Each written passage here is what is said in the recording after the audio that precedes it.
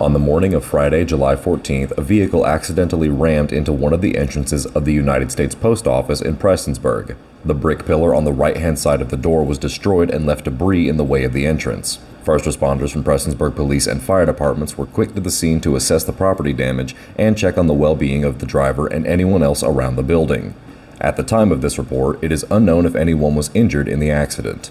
However, the entrance is closed to the public for the time being. Despite this, the post office plans to continue operating under their normal hours. Mountaintop News will provide any updates as they become available. Reporting for Mountaintop News, I'm Nick Collum.